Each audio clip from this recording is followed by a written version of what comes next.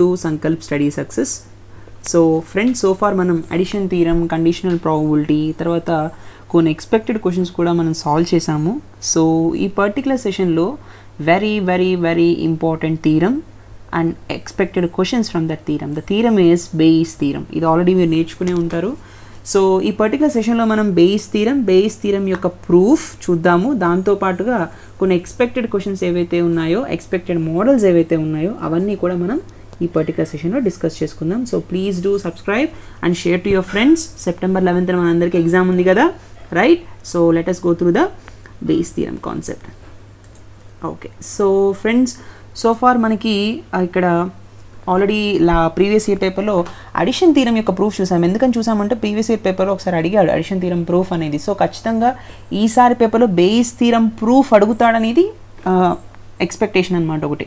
So ఈ base theorem ప్రూఫ్ని అడిగే chance అయితే ఉంటుంది, కాబట్టి state and prove base theorem అని అడుగుతాడనమాట. సో లెటస్ ఫస్ట్ ఎప్పుడైనా ప్రూఫ్ అడిగినప్పుడు ముందు మనం ఏం చేసుకోవాలి, statements రాసుకోవాలన్నమాట. So let's see the statement of base theorem, right? So మీరు లెక్చర్ వినేటప్పుడు వైట్ నోట్స్లో నాతో పాటు నోట్స్ రాసుకుంటూ ఉండండి. రైటింగ్ అండ్ లెర్నింగ్, దీన్ని బట్టి మీకు అప్పుడే మీరు బాగా గుర్తుపెట్టుకోగలుగుతారు, రైట్? ఒక్కసారి రాయడం అనేది 10 సార్లు చదివిన దాంతో సమానం అనమాట, right? So let us see the statement ఏంటంటే, see friends, let E1 E2 and so on up to n number of n events ఉన్నాయి. E1 E2 E3 so on up to en events ఉన్నాయి. be the set of n mutually exclusive events,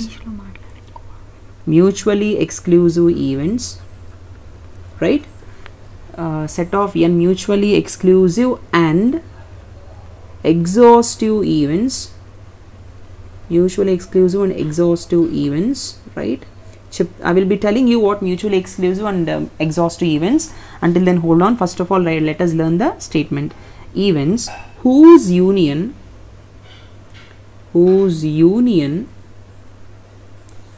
is the random sample space,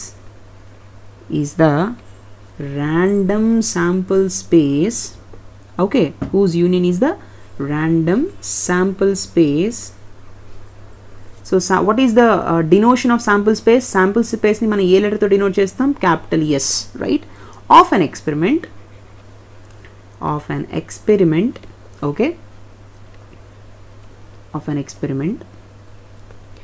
ఓకేనా? ఇక్కడ ఏమన్నా first line ఏంటి, ఈ సెషన్లోనే మీరు statement to proof కూడా కంపల్సరీగా నేర్చేసుకోవాలి. See friends, let E1 E2 and so on up to en be the set of n mutually exclusive and exhaustive events అంటున్నాడు. అంటే there are n number of events, those events are mutually exclusive events. What is the other name of mutually exclusive events? Disjoint events, right? So mutual exclusive and exhaustive events కూడా ఇవి రెండు అనమాట. ఈ events అనేవి mutual exclusive అయ్యాయి, exhaustive కూడా అయ్యాయి. Whose union is the random sample space. సరే, మీకు డయాగ్రామ్ చూపిస్తాను. ఆ డయాగ్రామ్ చూపించినప్పుడు ఈ స్టేట్మెంట్ యొక్క కంప్లీట్ ఇన్ఫర్మేషన్ మీకు దొరుకుతుంది, right? So next, if A be any arbitrary event,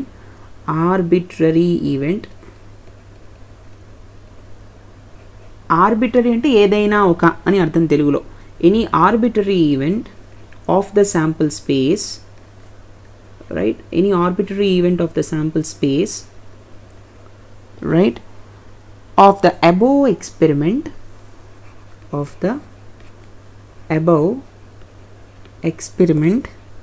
with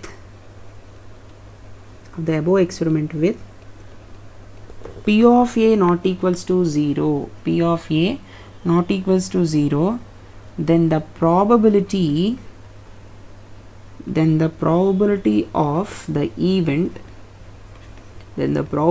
of the event EI, okay, EI, when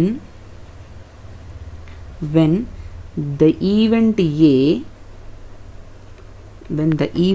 A has actually occurred,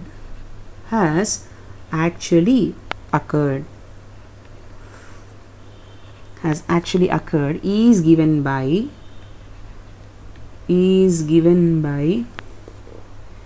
P of EI by A, right, where P of EI by A equals to, this is the formula of Bayes theorem. See friends, P of A intersection EI whole divided by P of A intersection E1 plus P of A intersection E2 plus P of and so on. Ala up to any events anukunnam kada, so plus P of A intersection En, right. This is the first form of Bayes theorem. So Bayes theorem చూడడానికి చాలా పెద్దగా ఉంటుంది. This is a very big theorem, but when you understand it, it is a very simple theorem, right? Ante every step, each and every step you need to understand carefully, and there is a specific meaning for every term. I will be explaining every term meaning, right? So here we know that P of A intersection EI equals to P of EI into P of A by EI. అంటే ఈ formula నేను రాశాను అంటే P of A intersection EI and A intersection EI అంటే P of EI into P of A by EI అంటే దాని అర్థం ఏంటి? What is the meaning? This A event is nothing but a dependent event అని దాని అర్థం, సరేనా? Therefore by utilizing this formula, by rewriting this formula here, by using this formula here in this expression, what I will be getting, P of EI by A equals to P of EI into P of A by EI whole divided by ఇది I and D, okay, whole divided by, right, P of E1 into P of A by E1, okay, plus P of E2 into P of A by E2, right, and if so on up to there are n events, right? So P of En into P of A by En, right? So this is the formula of Bayes theorem. So how can I write this simply? P of EI by A equals to P of EI into P of A by EI whole divided by sigma P of EI into P of A by EI, where I equals to 1 to n. This is the second form of Bayes theorem. జనరల్గా మీకు ఒక చిన్న logic చెప్తున్నాను. I will be telling a small logic. First of all మీరు ఏం చేస్తారంటే, sir statement ఇదంతా మేము రాయలేం సార్ అంటే, సి ఫ్రెండ్స్ ఒక్కటే గుర్తుపెట్టుకోండి, ఇక్కడ నేను ఒక బాక్స్లో పెడుతున్నాను. I'm representing this particular formula in a box. This is a very very important thing. Ultimately you need to right this only.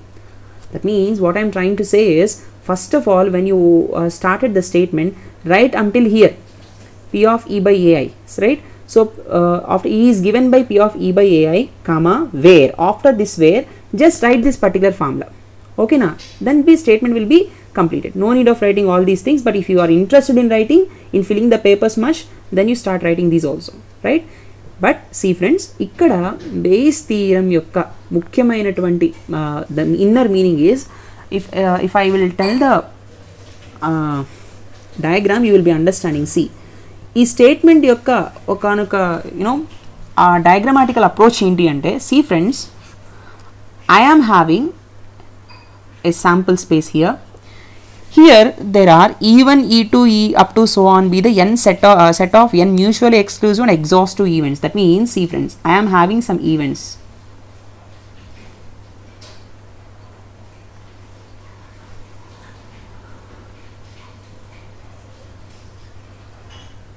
Like this. You have to draw this particular diagram also in your examination if they ask that proof of Bayes theorem.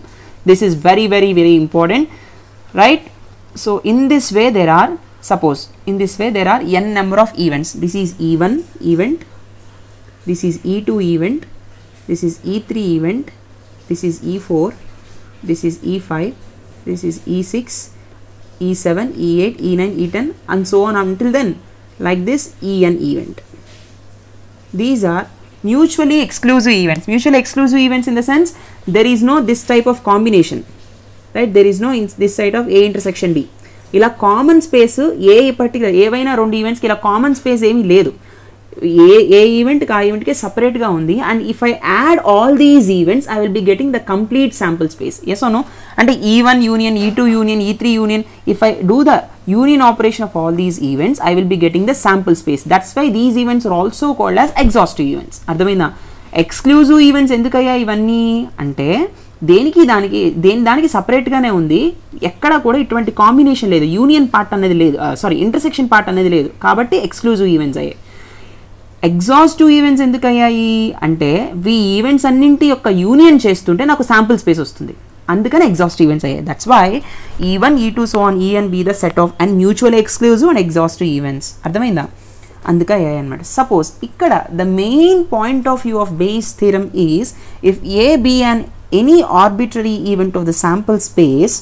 C ఏ అనే ఒక event ఉందంట. ఆ ఏ అనేటటువంటి ఆ arbitrary event ఏదైతే ఉందో ఈ event అనేది అన్నింటితోనూ కలిసి ఉంది, ప్రతి దానితోనూ ఇన్వాల్వ్ అయి ఉంది. దిస్ ఈజ్ ఏ అనే ఒక ఆర్బిటరీ ఈవెంట్. అర్థమైందా? In the sense how you need to understand this particular thing. See friends, suppose for example ఒక చైన్ అజ్యూమ్ చేసుకోండి. ఒక బీడ్స్ ఆఫ్ చైన్స్, ఒక పూసల దండ మీకు తెలిసే ఉంటుంది, రైట్? సో ఏ పూసకు ఆ పూస డిఫరెంట్గా ఉంది, ఏ బీడ్కి ఆ బీడ్ డిఫరెంటే, కానీ అన్నింటిలో కామన్గా ఉన్నది ఏంటి? తాడు, దారం. అవునా కదా? అంటే ఈ ఎగ్జాంపుల్ని గుర్తుపెట్టుకోండి. అలా ఎన్నో ఈవెంట్స్ ఉన్నాయి, అన్నింటిలో కామన్గా ఒక ఈవెంట్ ఉందనుకోండి. Let us suppose if A is an arbitrary event, right? ఒకవేళ ఉంటే ఆ ఏ ఈవెంట్ని నేను బయటికి తీసినప్పుడు ఆ ఏ ఈవెంట్ ఎట్లా వస్తుంది? ఏ ఈవెంట్ ఈజ్ నథింగ్ బట్ E1తో ఏకి సమ్ కాంబినేషన్ ఉంది, E2తో ఏకి సమ్ కాంబినేషన్ ఉంది, అవునా? E3తో కొంత కాంబినేషన్ ఉంది, E4తో కొంత కాంబినేషన్ ఉంది, up to En there are some combinations with a. అవునా కదా? సో ఈ కామన్ పార్ట్స్ అన్నిటిని నేను యాడ్ చేస్తే నాకు ఏ అనే ఈవెంట్ వస్తుంది. ఎస్ అవును? సో నేను ఈ ఏ అనే ఈవెంట్ని సెలెక్ట్ చేసినప్పుడు అది E2 నుంచి వచ్చే ఛాన్స్ ఎంత, E3 నుంచి వచ్చే ఛాన్స్ ఎంత, E5 నుంచి వచ్చే ఛాన్స్ ఎంత, En అనే వచ్చే ఛాన్స్ ఎంత. ఏని సెలెక్ట్ చేసినప్పుడు పర్టికులర్ ఈవెంట్ నుంచి వచ్చే ఛాన్స్ ఎంత. That is what is telling about the base theorem. చూడండి ఇక్కడ P ఆఫ్ EI బై ఏ కదా ఫార్ములాలో. అంటే ఏ is the known event. Already మనం కండిషనల్ ప్రాబిలిటీలో చెప్పుకున్నాం, డినామినేటర్లో ఉన్నదాన్ని నోన్ ఈవెంట్. ఈ ఈవెంట్ మనకు వస్తే అది EI నుంచి వచ్చే ప్రాబిలిటీ ఎంత అంటే n ఈవెంట్స్ ఉన్నాయి. అవునా కదా? EI అంటే ఏదైనా ఈ E1 దగ్గర నుంచి En మధ్యలో సపోజ్ EI అనే ఈవెంట్ ఇక్కడ ఉందనుకోండి. ఈ EI నుంచి పలానా పర్టికులర్ EI అంటే ఇక్కడ ఆల్రెడీ మనం 1 to n అనుకున్నాం. either 1 కానీ 2 కానీ 3 కానీ వాడు ఏది అడిగితే అది, right?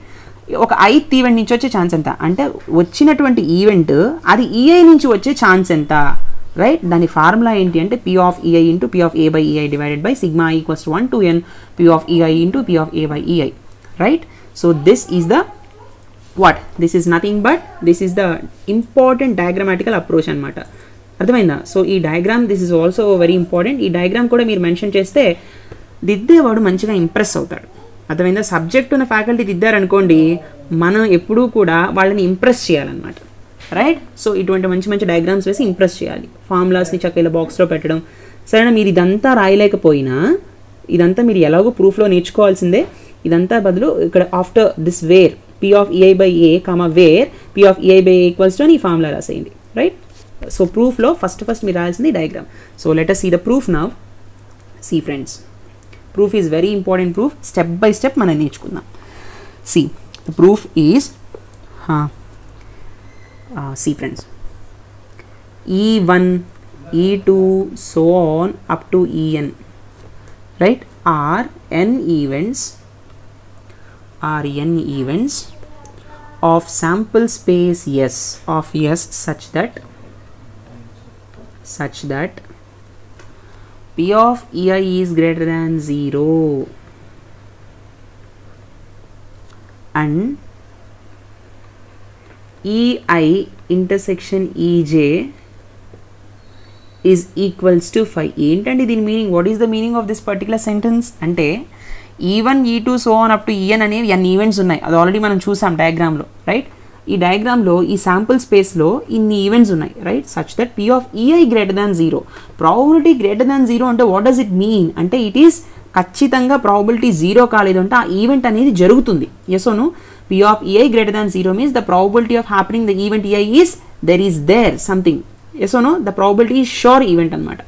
Not sure event, certain to happen. In the sense 1 ఉందనుకోండి షోర్ ఈవెంట్ అంటాం, 0కి ఈక్వల్ అయిందనుకోండి ఇంపాసిబుల్ ఈవెంట్ అంటాం. 0కి 1కి మధ్యలో ఉంది అంటే జరిగే ఛాన్స్ కొంత ఉంది అని దాని అర్థం, right? So P of EI నుంచి వచ్చే ఛాన్స్ కొంత ఉంది. And EI intersection EJ equals to 5 అంటున్నాడు. 5 is nothing but null set.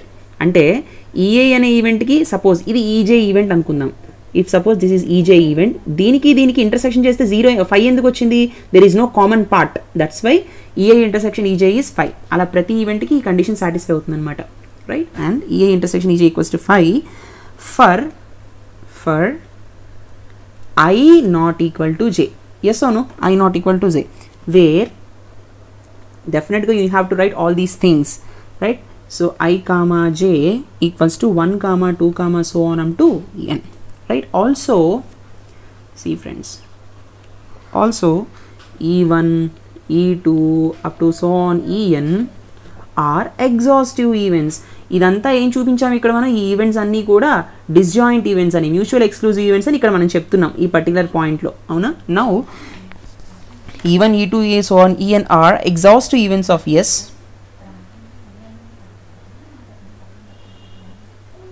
exhaustive events of S and A is any other event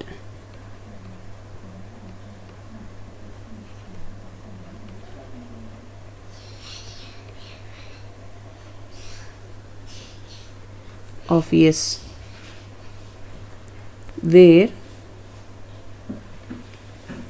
P of A is greater than 0, right? P of A అనే event ఒకటి జరుగుతోంది. Yes, ఇన్ని ఈవెంట్స్లో already మనం చెప్పిన ఏ అనే ఒక అదర్ ఈవెంట్ ఉంది, ఏదైనా ఒక ఆర్బిటరీ ఈవెంట్ ఉంది.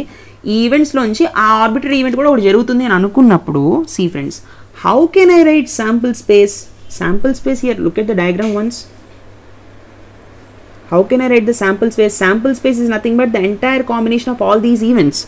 Yes or no? So sample space is nothing but ఇక్కడ ఈ rectangular box లో ఉన్న ప్రతి ఈవెంట్ యొక్క యూనియన్ ఫార్మాట్ sample space అంటే. Yes or no? So sample space is nothing but E1 union E2 union E3 union and so on up to En union En, right? The union combination of all these events is nothing but the sample space, right? Okay, then what about this other event? A is nothing but an arbitrary event, right?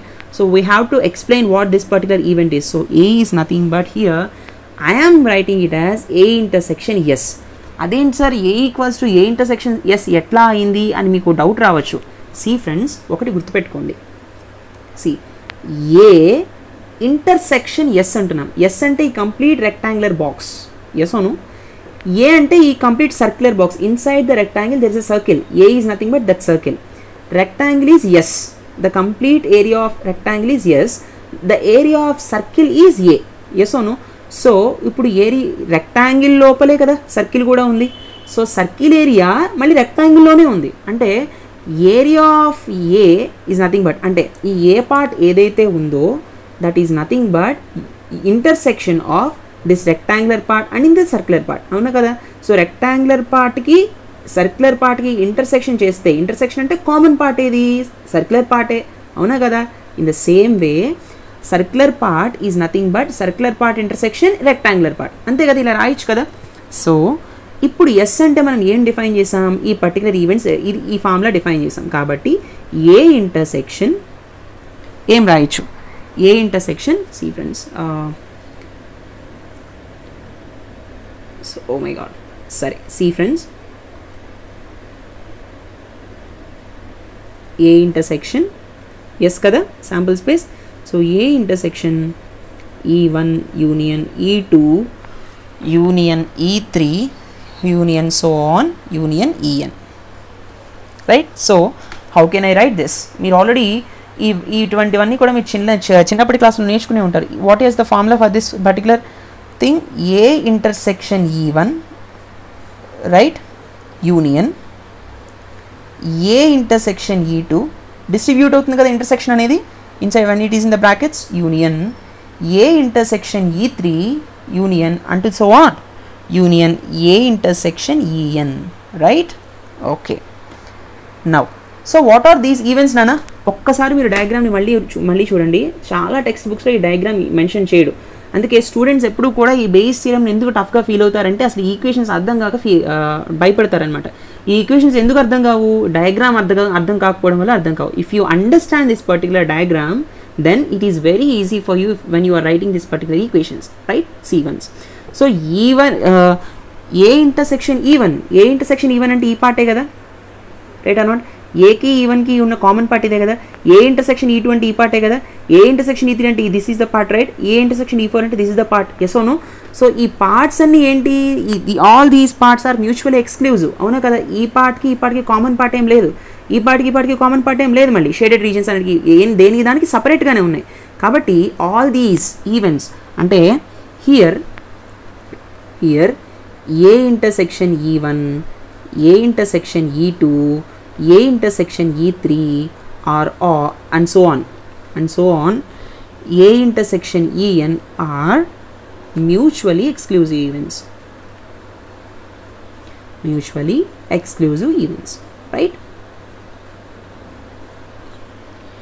So final ga ultimate ga నాకు కావాల్సింది ఏంటి? See friends, నాకు కావాల్సింది మనం స్టేట్మెంట్లో ఏమని derive చేసాం? P of EI by A అన్నాం, అవునా కదా? అదే రాద్దాం. అల్టిమేట్గా మనకు కావాల్సింది P of EI by A. Then ఇదంతా ఏంటి అంటే ఆ ఫార్ములాలో ఆ వాల్యూస్ అన్ని సబ్స్టిట్యూట్ చేయడానికి.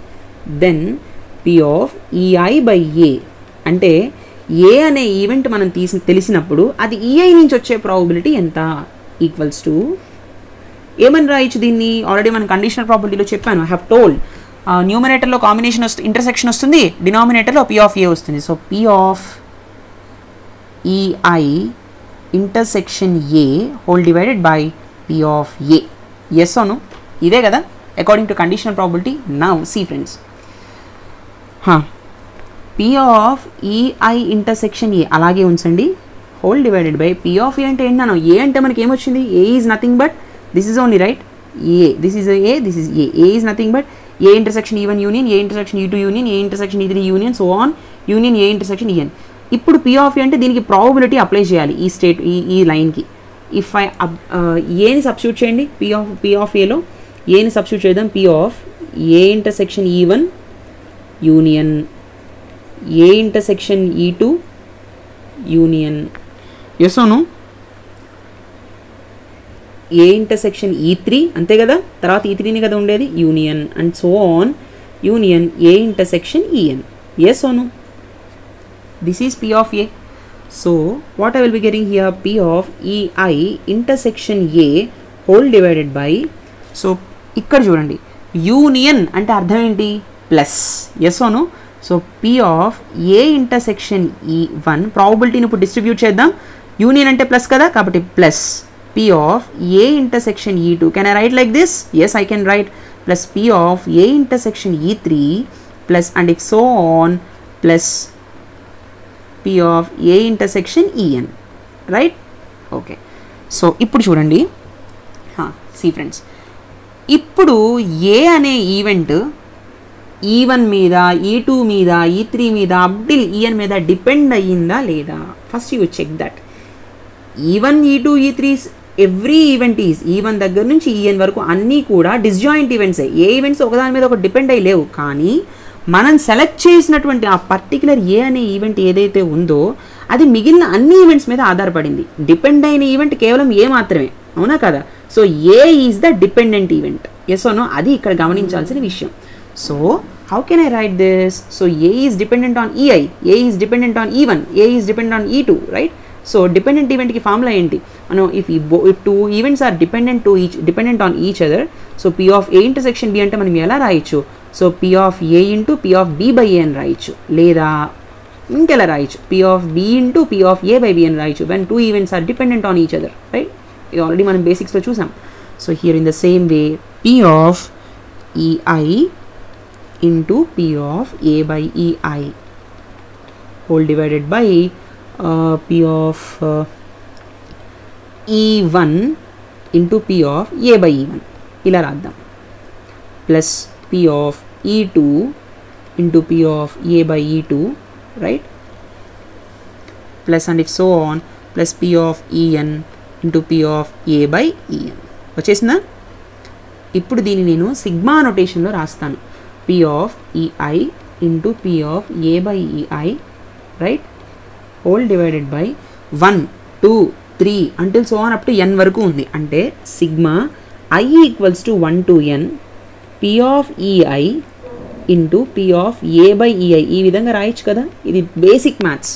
అంటే ఎంటైర్ సమ్మేషన్ని సిగ్మా నోటేషన్లో రాసాను. I ప్లేస్లో 1 పెట్టండి, సిగ్మా ఉంది కాబట్టి ప్లస్, I ప్లేస్లో 2 పెట్టండి, అప్ టు n వరకు అలా పెడుతూ వెళ్ళండి.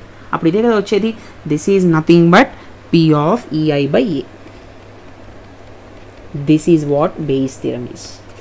అంత easy theorem, such a beautiful and very very very important theorem అనమాట. అంటే చూడండి, సో ఈ ఒక్క బేస్ థీరంలో చూడండి, ఎగ్జాస్టివ్ ఈవెంట్ వచ్చింది, డిస్జాయింట్ ఈవెంట్ వచ్చింది, ఎండింగ్లో డిపెండెంట్ ఈవెంట్ కూడా వచ్చింది. అందుకే పిల్లలు ఇన్ని ఈవెంట్స్ ఒకే థీరం మీద ఉండడం వల్ల ఇది కొంచెం టఫ్ అని ఫీల్ అవుతారు. కానీ ఎప్పుడైతే మీకు ఈ డయాగ్రామ్ అనేది అర్థమవుతుందో సో ఈ ప్రూఫ్ అన్నది మీకు అంత ఈజీగా ఉంటుందన్నమాట. అర్థమైందా? I hope you understand what Bayes theorem is. Such a beautiful theorem. అయితే previous year question paper lo you have got addition theorem. So that's why I am expecting this particular theorem as a proof for 8 marks question. Adhamaina, this is a very very important theorem. I hope you understand this. Now let us solve few examples regarding Bayes theorem. Right friends? Now let us solve the first question. అయితే friends ఒక చిన్న point చెప్పాలి నేను మీకు ఇక్కడ. చివర్లో కింద రాయండి. See friends. P of EI by A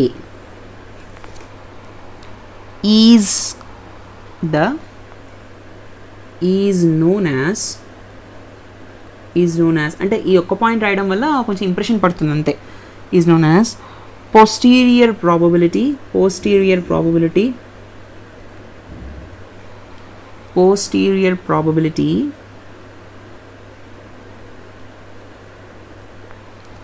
of the event EI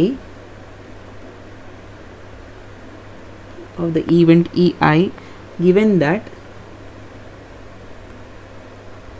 that EI has already occurred.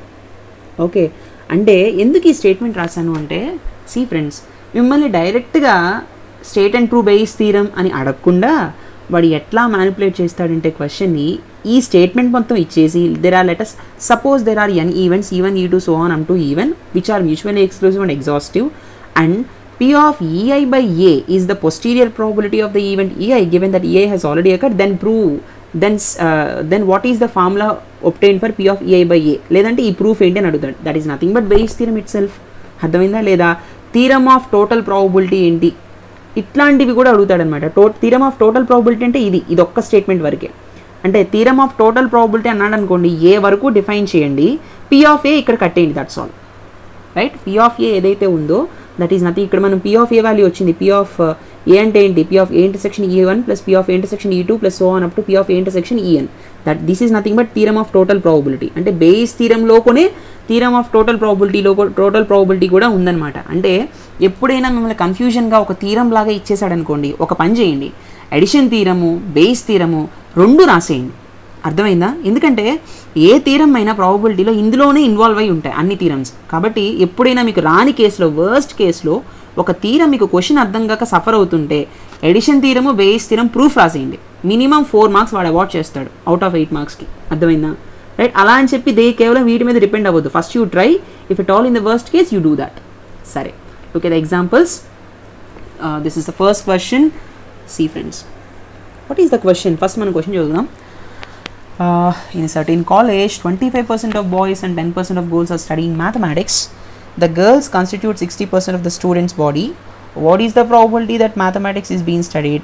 If a student is selected at random and is found to be studying mathematics, find the probability that the student is a girl, a boy.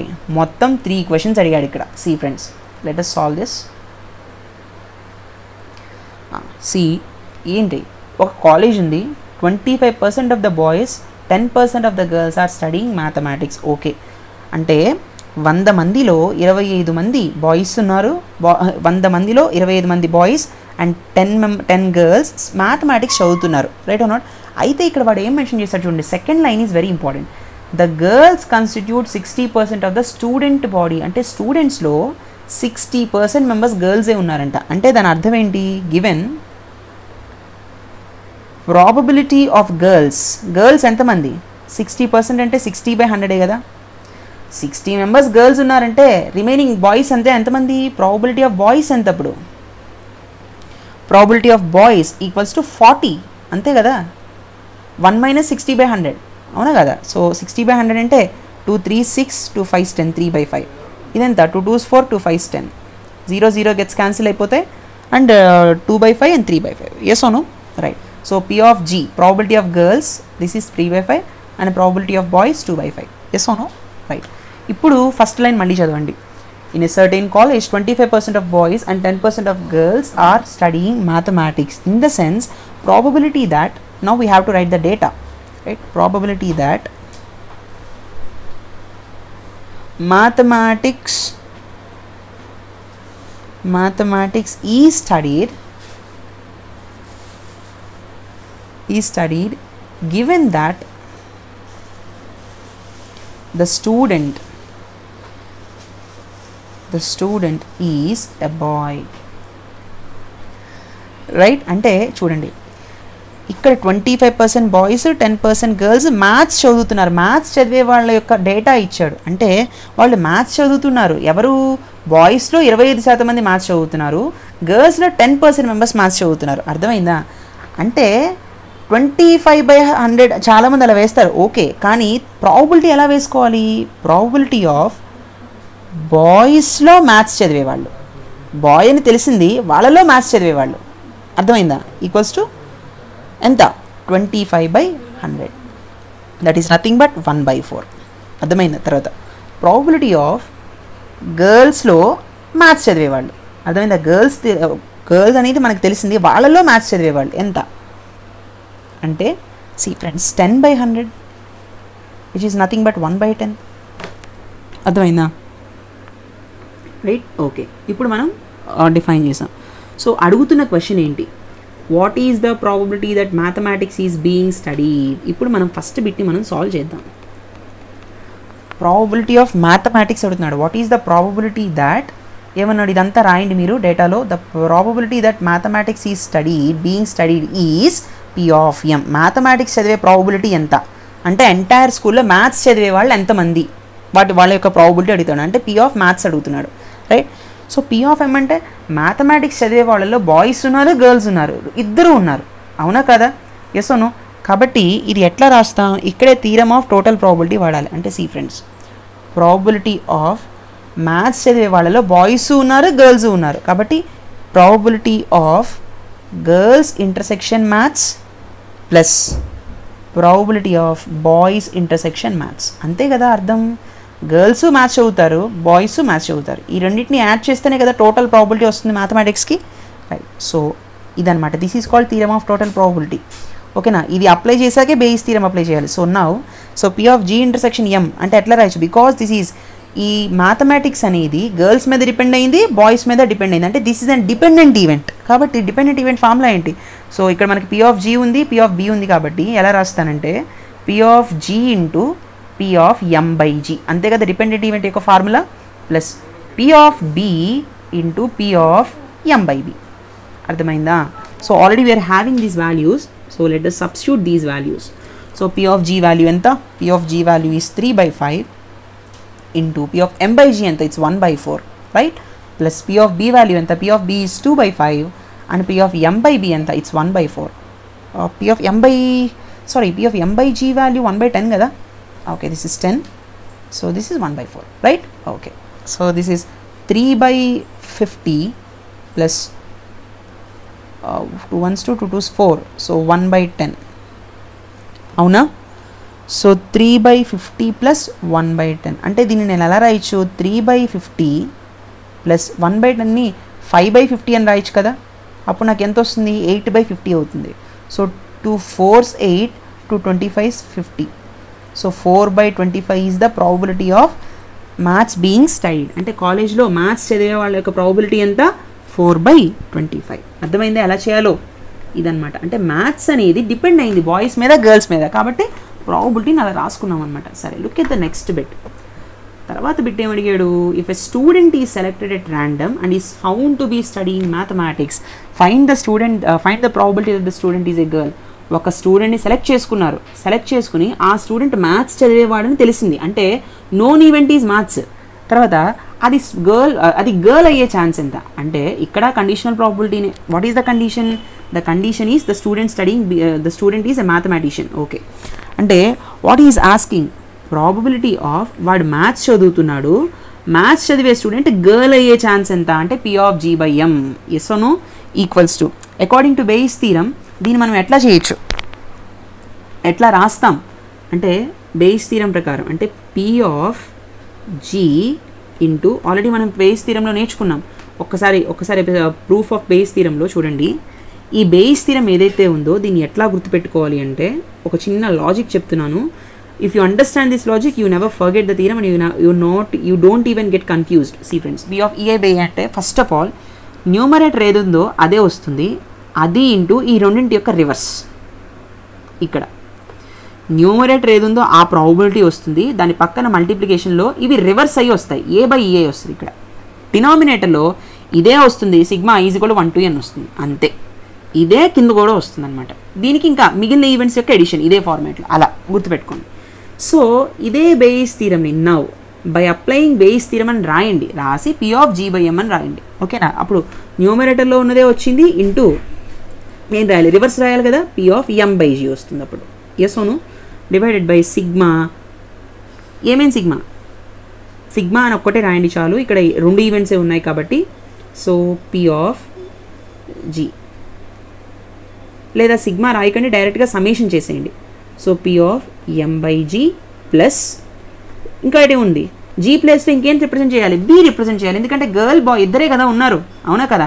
అక్కడేమో n events ఉన్నాయి, ఇక్కడేమో 2 events. ఏంటా 2 events? Girl event ఒకటి, bye event ఒకటి. Girl event వచ్చేసింది, so bye event ఏంటి, P/B, G ప్లస్లో B replace చేయడమే, into P/M/G. This is nothing but ఈ particular denominator value is total probability theorem, right. So already మనకి ఈ పర్టికులర్ P/M అనమాట, అంటే this is nothing but, see friends, P/G into P/M/G whole divided by P/M అనమాట. ఇది అంతేనా? ఇదంతా P/M కదా, ఎస్ ఓ నో, రైట్. ఇప్పుడు సబ్స్టిట్యూట్ చేద్దాం, సరేనా. సో P/G వాల్యూ ఎంత, what is the value of P/G? It's 3/5, yes oh no. So it is 3/5 into, and P/M/G, what is the value of P/M/G? It's 1/10 whole divided by, what is the value of P/M? It's 4/25. Already మనకు వచ్చింది కదా P/M value 4/25 అనేది, yes oh no. So substitute చేద్దాం. So 3 divided by 50 whole divided by 4/25, yes or no. So 3/50 into 25/4, 25 1s 25, 25 2s 50. So 3 divided by 4 2s 8, 3/8 is the answer. P/G/M అంటే mathematics పర్సన్ని select చేసుకున్నప్పుడు ఆ పర్సన్లో girl అయ్యే chance ఎంత అంటే 8 మందిలో 3. Chance of girls are 3/8, yes or no. తర్వాత look at the next bit. మొత్తం 3 క్వశ్చన్స్ ఉన్నాయి కదా ఇందులో. థర్డ్ క్వశ్చన్ ఏంటి, బాయ్ అయ్యే ఛాన్స్ ఎంత అంటే ఇక్కడ గర్ల్ ప్లేస్లో బాయ్ రీప్లేస్ చేయండి అంతే. అంటే ఏంటి, if a student is selected at random and is found to be studying mathematics, find the probability that the student is a boy. మీకు గర్ల్ అన్నా అడుగుతాడు లేదా బాయ్ అన్నా అడుగుతాడు, ఏదైనా ఒకటి, ఓకేనా. లేదంటే 2 అడిగేయచ్చు, ఎస్ ఓను. సరే, ఒక్కొక్కటి 4 మార్క్స్ చొప్పున. ఇప్పుడు చూడండి, G ప్లేస్లో మనం B సబ్స్టిట్యూట్ చేయాలి, yes own. See friends, so the third question is, third bit is P/B/M, yes own. అప్పుడు న్యూమరేటర్లో ఏమొస్తుంది, ఫార్ములా G ప్లేస్లో B రీప్లేస్ చేయండి అంతే. కానీ డినామినేటర్ మాత్రం కామన్. సో P/G ప్లేస్లో చూడండి, ఇక్కడ G ఉంది కదా, B రీప్లేస్ చేద్దాం. లేదంటే B వచ్చింది, తర్వాత ఈ 2 రివర్స్ అవుతాయి కదా, M/B whole divided by P/M వస్తుంది, అంతే కదా. మళ్ళీ నేను ఇది రాయట్లేదు, మీరు ఎగ్జామ్లో రాయండి. ఇక్కడ సేమ్, ఇక్కడ ఏది ఉందో మళ్ళీ అదే రాస్తాం కింద, P/M, ఎస్ ఓను. ఇదే వస్తుంది. సో P/B వాల్యూ ఎంత, P/B value is 2/5 and P/M/B value is 1/4 and P/M value is 4/25, yes own. So 2 1s 2, 2 2s 4, 1 by 5 2s 10 divided by 4 by 25. Yes or no? Equals to 1 by 10 into 25 by 4. Avuna? So 5 2s 10, 5 5s 25. So 5 by 4 2s 8, 5 by 8. Right? So చూడండి, P of G by M వచ్చేసి 3 by 8 వచ్చింది. అవునా? P of B by M వచ్చేసి 5 by 8 వచ్చింది. So ఇప్పుడు P of G by M, B by M add చేసాం అనుకోండి, 3 by 8 plus 5 by 8 ఎంత? 1. అర్థమైందా? సాటిస్ఫై అయిందా లేదా? రైట్, ఇక్కడ 2 ఈవెంట్స్ మాత్రమే ఉన్నాయి కాబట్టి రెండింటిని యాడ్ చేస్తే 1. 2 కన్నా ఎక్కువ ఈవెంట్స్ ఉన్నప్పుడు ఆ 3 ఈవెంట్స్ని యాడ్ చేస్తే 1 రావాలి. అది గుర్తుపెట్టుకోండి. అర్థమైందా? అలా ఎన్ని నెంబర్ ఆఫ్ ఈవెంట్స్ ఇస్తే అలా అనమాట.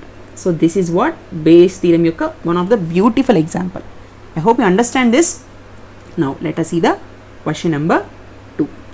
See. Okay, look at the question. So far meeku first bit అర్థమైంది అనుకుంటున్నాను. Look at the second question. This is a very very important question. ఈ type of application oriented questions మిమ్మల్ని ఎగ్జామ్లో అడుగుతాడు. So the chance of that Dr. A will diagnose a disease X correctly is 60%. ఒక doctor X అనే disease, ఒక disease ఉంది, X అంటే దాని పేరు, ఇప్పుడు కరోనా వైరస్ లాగా ఒకనొక డిసీజ్ అనమాట. సో X అనే డిసీజ్ని డయాగ్నోస్ చేసేయడానికి, అంటే ఆ పర్టికులర్ డాక్టర్ యొక్క ఎక్స్పీరియన్స్ని బట్టి వాడు కరెక్ట్గా డయాగ్నైజ్ చేసేటటువంటి ప్రాబబిలిటీ ఎంత? 60% మాత్రమే. అంటే he can diagnose the disease correctly only 60%.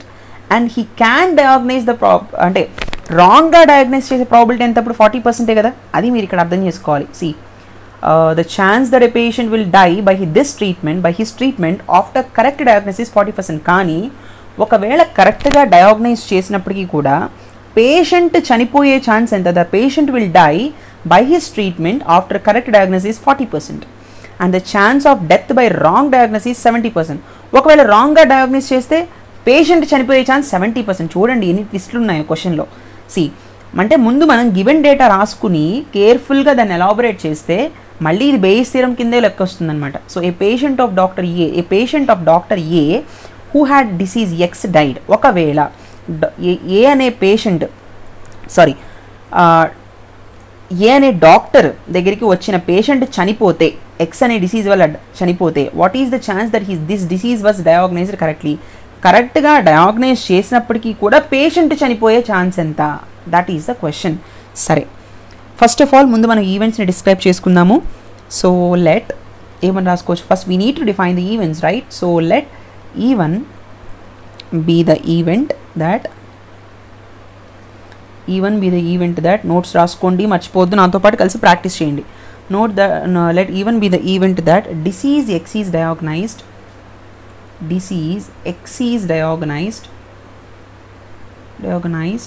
right correctly by the doctor.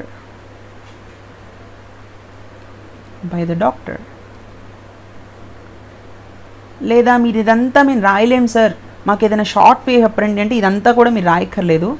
మీరు ఒక నోటేషన్స్ చెప్తాను, ఆ నోటేషన్స్ ఫాలో అయిపోండి.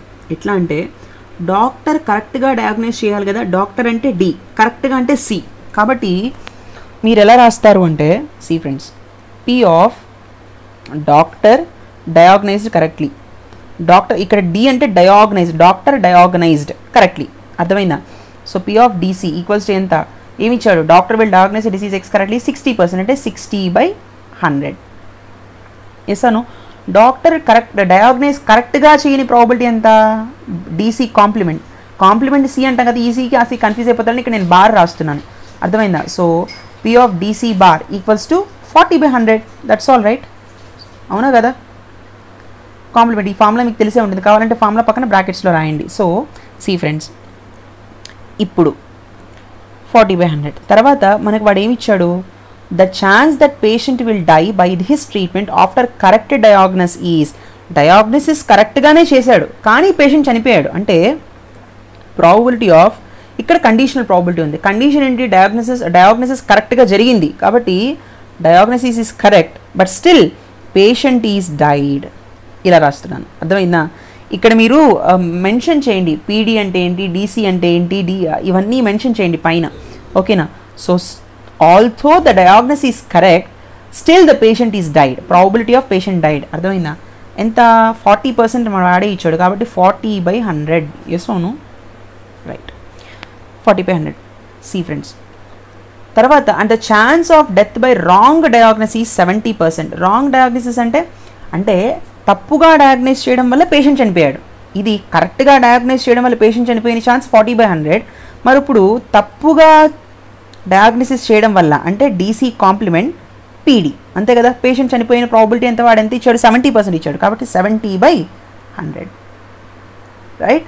సరే 4 పారామీటర్స్ వేసేసుకున్నాం. ఇది బేయిస్ థీరం అని మనకు అర్థమైపోయింది. So let us solve from using Bayes theorem. So ఏమన్నాడు ఇక్కడ, ఏ patient of doctor A who had disease X is died. Patient చనిపోయాడు, కండిషన్ ఏంటి, ఏ కండిషన్ మీద చనిపోయాడు, what is the chance that his disease was డయాగ్నైజ్డ్ correctly. కరెక్ట్గా diagnose చేసినప్పటికీ కూడా patient చనిపోయాడు. పేషెంట్ చనిపోయాడు అనేది తెలిసిన కండిషన్, నోన్ ఈవెంట్. మరి డయాగ్నోసిస్ కరెక్ట్గా చేస్తే అప్పుడు ప్రాబబిలిటీ ఎంత అంటే బై యూజింగ్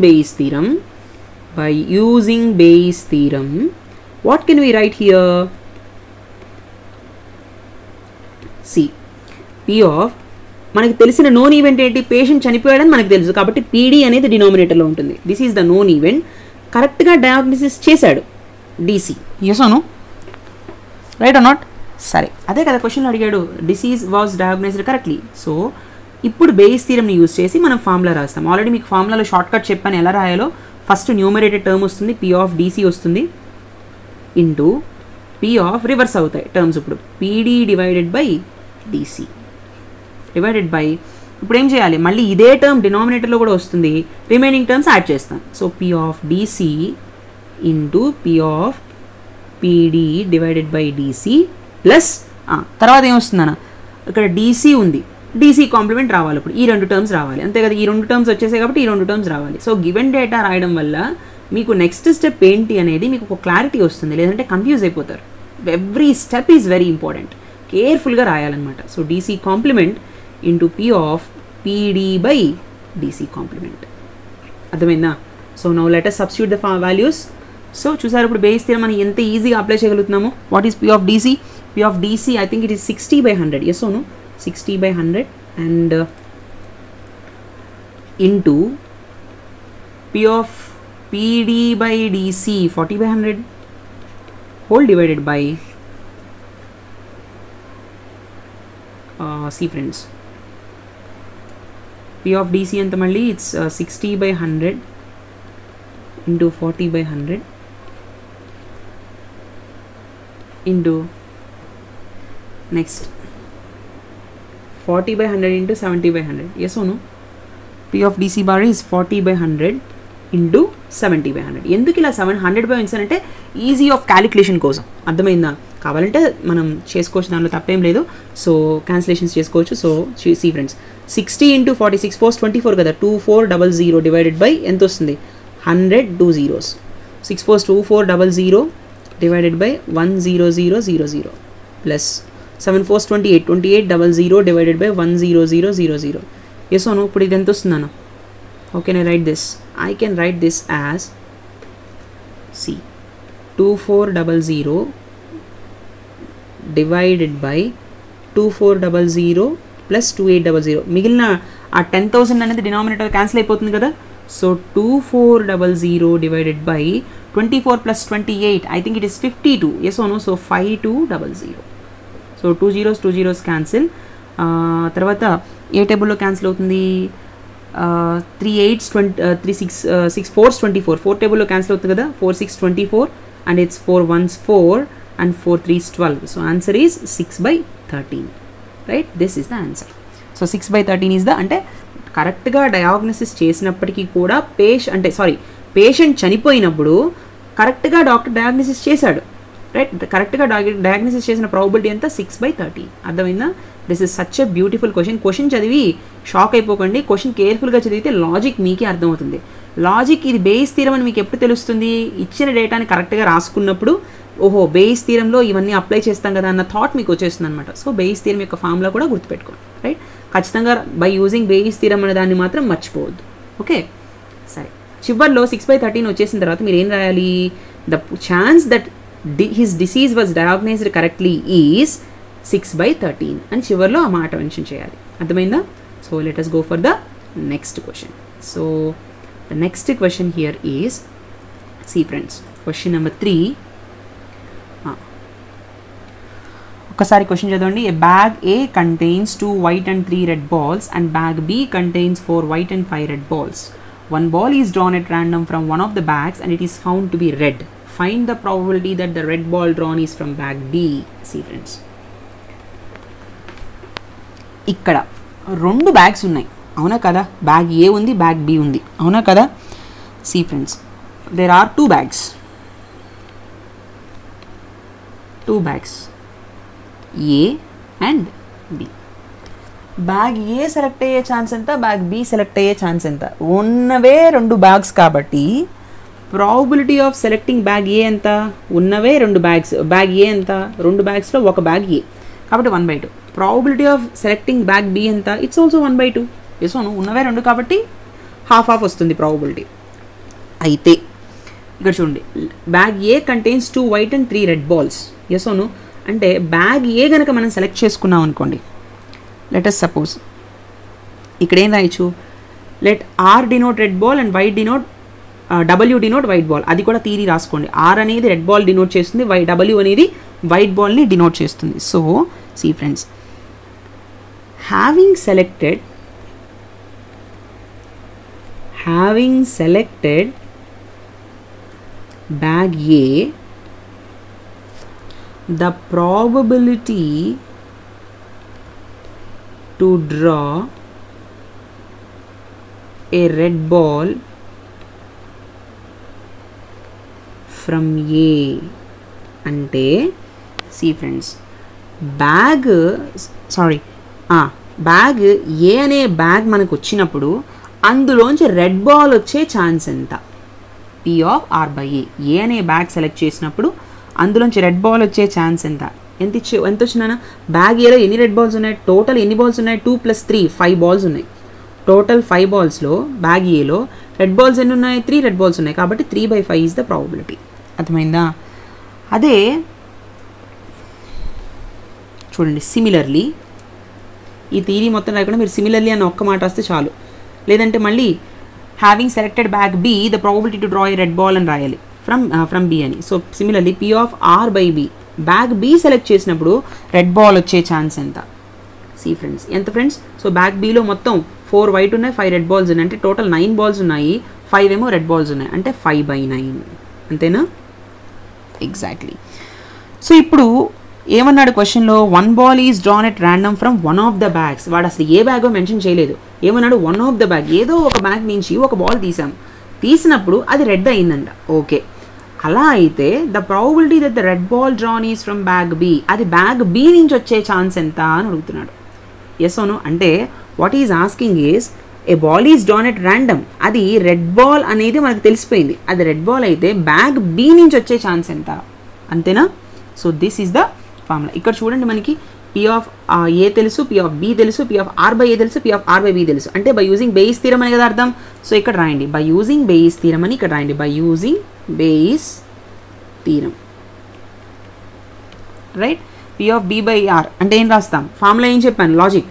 ఫస్ట్ న్యూమరేటర్ వస్తుంది, P of B into 2 reverse అవుతాయి, P of R by B divided by, ఇక్కడ ఏమొస్తుంది? మొత్తం ఎన్ని బ్యాగ్స్ ఉన్నాయి? 2 బ్యాగ్స్ ఉన్నాయి కదా, కాబట్టి సేమ్ ఏ బి ప్లేస్లో ఏ రీప్లేస్ చేయండి, మళ్ళీ బి ఉంచండి. అంటే P of B ఇదే టర్మ్ ముందు కింద రాయండి, ఆ తర్వాత బి ప్లేస్లో ఏని రీప్లేస్ చేయండి. So P of A into P of R by A.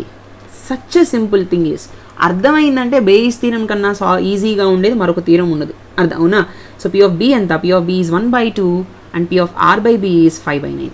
So this is 1/2 into 5/9 whole divided by 1/2 into 5/9 plus P of A ఎంత? P of A is 1/2 again into 3/5, right? So it's 5/9 to is 18 divided by 5/9 to is 18 plus 3/5 to is 10. Yes or no? So 5/18 whole divided by, so ఇక్కడ LCM చేస్తే 50 plus 54, అవునా కదా? LCM చేస్తే so 50 plus 54 లేదు అంటే అంతే. See friends, here ఇక్కడ మనం డినామినేటర్లో LCM చేస్తే దీనికి 90 వస్తుంది. So suppose if it is 90, అప్పుడు ఏమవుతుంది 18 4s are 90 కదా 18 5s 90 కదా so 5 5s 25 plus 10 9s 90 9 3s 27 divided by 90 right so అప్పుడు ఏమొస్తుంది 5/18 into 25 plus 27 is 52 I think right so 90 divided by 52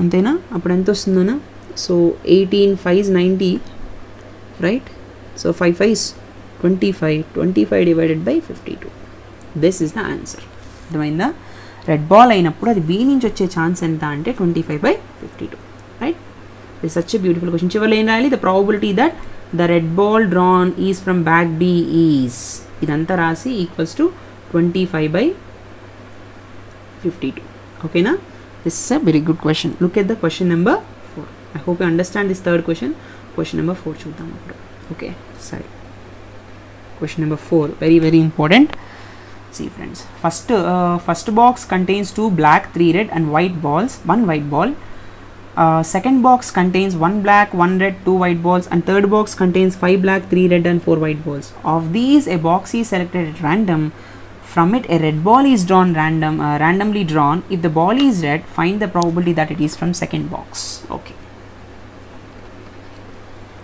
see friends first of all first box contains అంటే 3 బాక్సులు ఉన్నాయి అవునా p of b1 p of b2 అవునా p of b3 మీకు theory రాయడం ఎలాగో తెలుసు కాబట్టి నేను ప్రాబ్లం ప్రాసెస్ చెప్తున్నాను సో బాక్స్ 3 బాక్సులు ఉన్నాయి సో 3 బాక్సెస్కి ప్రాబిలిటీస్ ఏమొస్తాయి 1/3 1/3 1/3 వీటిని సెలెక్ట్ చేసే ప్రాబిలిటీ 1/3 3 బాక్స్లో ఒక బాక్స్ 1/3 b1 సెలెక్ట్ చేసే ఛాన్స్ 1/3 b2 సెలెక్ట్ చేసే ఛాన్స్ 1/3 b3 సెలెక్ట్ చేసే ఛాన్స్ 1/3 సరే చూడండి ఇప్పుడు first box contains 2 black 3 red okay ఒక వైట్ బాల్ కూడా second box contains 1 black 1 red 2 white balls third box contains 5 black 3 red 4 white balls okay of these ఒక box ర్యాండమ్గా select చేశాడంట ర్యాండమ్గా సెలెక్ట్ చేసినప్పుడు from it red ball is drawn అర్థమైందా red ball is drawn అంటే ఏంటి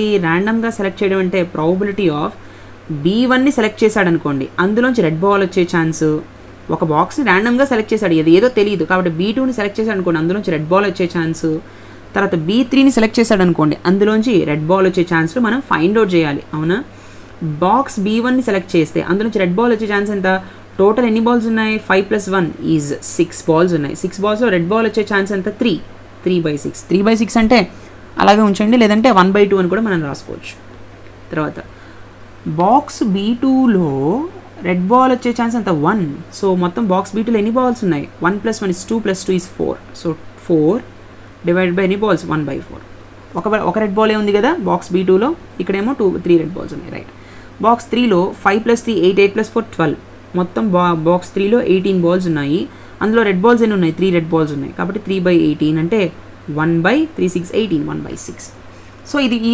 probabilities మనం రాసేసాం ఏమన్నాడు if the ball is red ఒకవేళ రెడ్ బాల్ అయితే తీసిన బాల్ రెడ్ బాల్ అయితే ర్యాండమ్గా తీసిన బాల్ రెడ్ బాల్ అయితే find the probability that it is from second box ఇది క్వశ్చన్ అంటే ఇప్పుడు నోన్ ఈవెంట్ ఏంటి రెడ్ బాల్ అనేది మనకి ఇప్పుడు నోన్ ఈవెంట్ అంటే from base theorem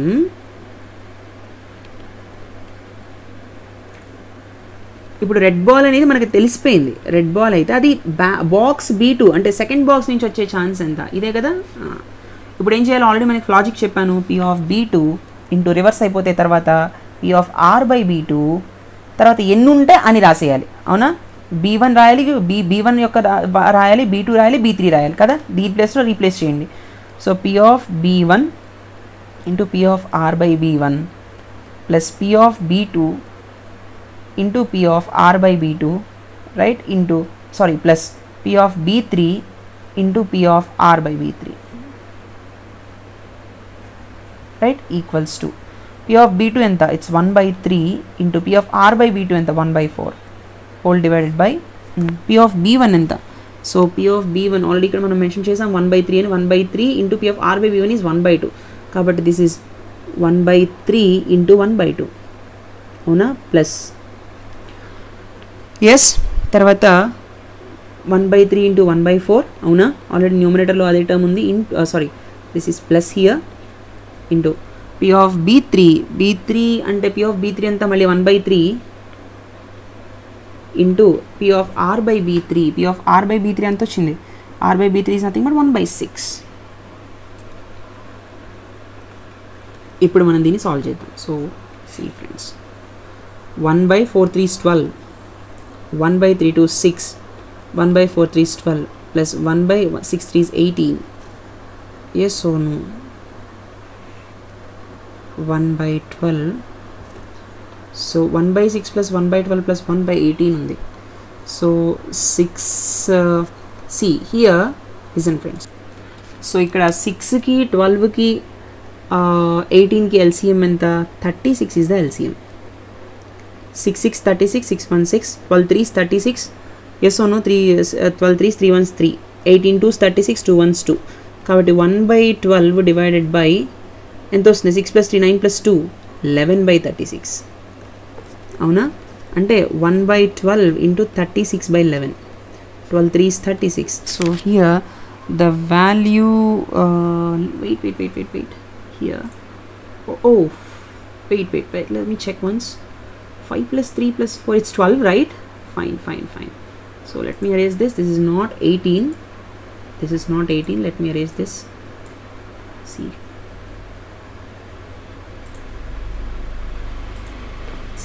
okay, this is 1/4. This is 3/12. Yes or no? Red balls are 3. 5 + 3 is 8 + 4 is 12. It's 1/4 only. It's not 1/6. I beg your pardon. So what I will be getting here, it's not 1/6 here. See friends, okay, here also 1/3 into 1/4. ఇప్పుడు మనకు correct answer వస్తుంది. Okay, see, let me erase all these things. Okay, see friends,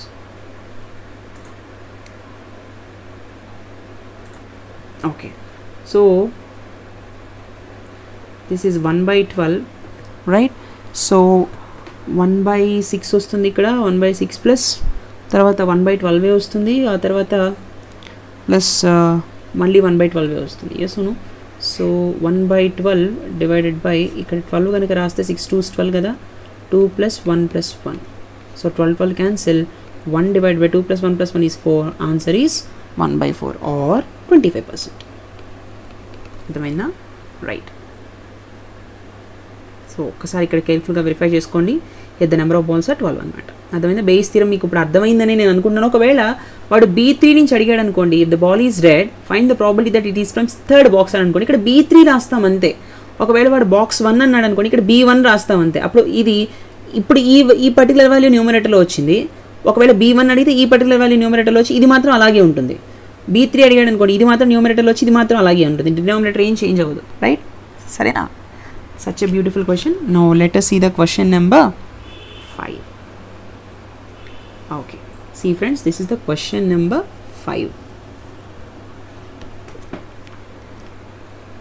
Okay, look at the fifth question. This is the 2 times previous year papers lo adigadu. Idi very important question. Suppose 5 men out of 100 and 25 women out of 10,000 are color blind. Okay, 100 మందిలో 5 అబ్బాయిలు, 10,000 మందిలో 25 మంది అమ్మాయిలు, వాళ్ళు గుడ్డి వాళ్ళు, colour blind. అంటే ఏ గుడ్డి వాళ్ళు? ఒక కలర్ సరిగ్గా వాళ్ళకి కనిపించదు. ఏ colour blind person is chosen at random. ఎవరైనా ఒక కలర్ బ్లైండ్ పర్సన్ని చూస్ చేస్తే what is the probability of the person being a male? ఇక్కడ ఇచ్చిన కండిషన్ ఏంటంటే assume male and female to been equal numbers. మేలు ఫీమేల్ ఈక్వల్గా ఉన్నారు అని అజ్యూమ్ చేసుకోమంటున్నాడు. అర్థమైందా? What is the probability of the person being male? అది మేల్ అయ్యే ఛాన్స్ ఎంత? సరే, ఇచ్చిన డేటా ముందు మనం రాద్దాం. వాడు ఏమన్నాడు? ఫస్ట్ మీరు గివెన్ ఇదంతా రాసేయండి పేపర్లో. Given 5 men out of 100 and 25 women out of 10,000 are color blind. So A colour blind person is chosen at random. అదంతా మీరు థియరీ రాసేయండి. సో ముందు చూడండి, ఇక్కడ ఒక వ్యక్తి మేల్ అయ్యే ఛాన్స్ ఎంత? అదే కదా అడిగాడు. So here how can we right this? ఉన్నదే ఇద్దరు, మేల్ ఫీమేల్. అవునా కదా? మరొక జెండర్ లేదు కదా ఇక్కడ, only male female genders. So probability of male ఎంత? 1/2. ప్రాబిలిటీ ఆఫ్ ఫిమేల్ ఎంత 1/2. That's all. ఎస్ అవును. అయితే let B be the blind person. Let B is the blind person అనుకుందాం. ఓకేనా, let B is the blind person. అయితే see friends, probability of మేల్లో ఒక వ్యక్తిని select చేసుకున్నప్పుడు అతను మేల్ అయ్యి అతను బ్లైండ్ అయ్యే ఛాన్స్ ఎంత, మేల్లో బ్లైండ్ అయ్యే ఛాన్స్ ఎంత? See out of 100 మేల్స్లో 5 members blind కదా. సో 100 మేల్స్లో 5 మెన్ బ్లైండ్ అనమాట. మేల్స్ అయ్యారు, వాళ్ళలో బ్లైండ్ అయ్యే ఛాన్స్ 5/100. మరి ఫీమేల్స్లో బ్లైండ్ అయ్యే ఛాన్స్, ఫీమేల్స్లో బ్లైండ్ అయ్యే ఛాన్స్ 25/10,000. ఓకేనా, right. So how can you right this? 25 ones 25, 25 fours 100, 2 zeros. So it's 1/400. అర్థమైందా? సో ఇప్పుడు నన్ను అడుగుతున్న క్వశ్చన్ ఏంటి, what is the probability of the person being male అంటే ఎప్పుడు మేల్ అయినప్పుడు ఏ కలర్ బ్లైండ్ పర్సన్ ఈస్ చూసిన ర్యాండమ్గా సెలెక్ట్ చేసిన వ్యక్తి బ్లైండ్ అయితే, అంటే మనకి నోన్ ఈవెంట్ ఏంటి, బై యూజింగ్ బేయిస్ థీరం. ఇప్పుడు మనకి తెలిసిన వాళ్ళు ఏంటి, పర్సన్ అనేవాడు బ్లైండ్ అనేది నోన్ ఈవెంట్ ఇక్కడ, అవునా కదా? By using Bayes theorem probability of blind అయితే అడుగుతున్న క్వశ్చన్ ఏంటి, probability of the person being male, అది మేల్ అయ్యే ఛాన్స్ ఎంత, అదే కదా. సో మళ్ళీ P of M into, already మనకి ఫార్ములా తెలుసు ఎలా రాయాలో, న్యూమరేటర్ ముందు రాయండి, తర్వాత రివర్స్ చేయండి, P of B/M whole divided by P of same న్యూమరేటర్నే మళ్ళీ రిపీట్ చేయండి, B/M, తర్వాత మేల్ ప్లేస్లో ఫీమేల్ని పెడతాం, plus right P of W female అంటే F, ఉమెన్ కాదు ఇక్కడ ఫీమేల్ ఇచ్చాడు కదా, F into P of B/F. అంతేనా? సో ఈ వాల్యూస్ అని మనకు తెలుసు, మనం ఇప్పుడు సబ్స్టిట్యూట్ చేద్దాం. P of M ఎంత 1/2 కదా, so P of M is 1/2. So 1/2 into P of W B/M is 500 right, whole divided by 1/2 into 5/100 plus P of F ఎంత, P of F is also 1/2. Yes own. P of B/F ఎంత 1/400. It's 1/2 into 1/400. Yes or no? So it's 5 divided by 200. ఇలా ఉంచండి ఈజీగా solve అవ్వడానికి. Once again it's 5/200 plus 1/2 4 800 వస్తుంది. Yes or no? Right. So ఇక్కడ మనం ఎట్లా రాయొచ్చు, సో 5/200 హోల్ డివైడెడ్ బై, దీన్ని 800గా మార్చుకోవాలంటే 4తో మల్టిప్లై చేయాలి. 4 2 800 కదా, అలా ఉంటూ 5 4 20 అయిపోతుంది. సో 20/800 ప్లస్ 1/800 అలా రాయొచ్చు కదా, అవునా? సో ఇట్స్ దీన్ని 800గా మార్చాలంటే 4తో మల్టిప్లై చేయండి. సో ఏం రాస్తాం, 5 4 20, 20/800 డివైడెడ్ బై 20 + 1 21/800, అవునా కదా? సో 800 క్యాన్సిల్ అయిపోయింది. What I will be getting here 20 divided by 21, అవునా? 20 divided by 21. సో హియర్ దీని యొక్క డెసిమల్ వాల్యూ ఎంత అంటే 0.952 అప్రాక్సిమేట్లీ. అర్థమైందా? సో ఈ విధంగా మనం బేయిస్ థీరంని సాల్వ్ చేస్తాం అనమాట. This is a very very beautiful theorem. మీకు అర్థమైందంటే ఇటువంటి క్వశ్చన్స్ చేయడం అనేది చాలా ఈజీ. వన్స్ మనకి థీరం అర్థం కాలేదనుకోండి, ఇటువంటి మోడల్ని సాల్వ్ చేయడం అనేది కష్టమైపోతుంది. I hope now you understand what exactly Bayes theorem is. So if you have any doubt, please mail to us, please share to all of your friends. If you have any doubts regarding the Bayes theorem, you can send me the questions. I will reply you in near time. So I hope you understand this lecture. మళ్ళీ లెక్చర్ని మీరు నేర్చుకోండి, problems అని practice చేయండి. These are all the expected questions and few are some previous year questions also. These are the expected models. I hope you enjoy this lecture. Please do like, comment and share. Don't forget to subscribe. Thank you so much for watching. See you in the next session. Take care. Bye bye.